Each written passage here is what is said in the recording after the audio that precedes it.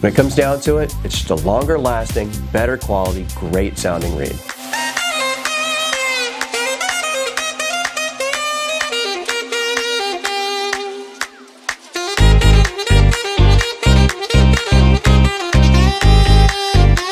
When I first moved to San Diego, I played in a lot of different kind of bands. I played in a lot of blues and jazz and some original music, which was a lot of fun. But San Diego really had a great nightlife scene that was kind of really blossoming at the time, sort of a mini Las Vegas style nightlife scene with a lot of DJ influence.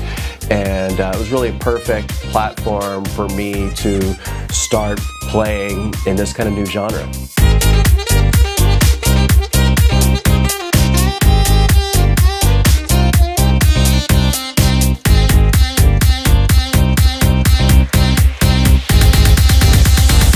I was on a mission to change my gear. I really needed a reed that was going to hold up to the kind of punishment that I give it on a nightly basis. I wanted to go investigate all of the synthetic reed options. Légère was definitely on my radar.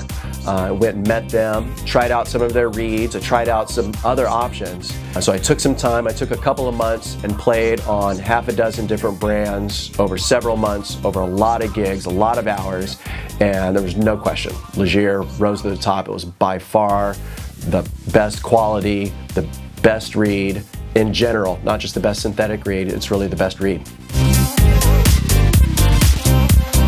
Because they're synthetic and they're so well engineered, they perform on level 10 the entire time. Whether I'm performing in a dance club and I'm really projecting and pushing it to its limits, or I'm in a studio and I need a little subtlety to my sound, Légère reeds gives me the freedom to really focus on what I love to do the most, which is perform.